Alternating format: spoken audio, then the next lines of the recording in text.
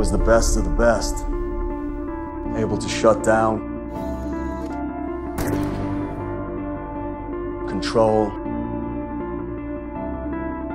manipulate all basic human instincts towards one goal. The completion of my mission. I got a job for you. Jeez. If we had accomplished half the things that we've accomplished in any other profession, we'd be set for life.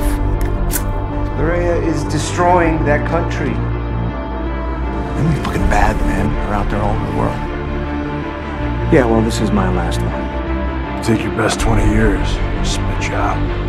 So the question is, do we finally get to use our skills for our own benefit and actually change something?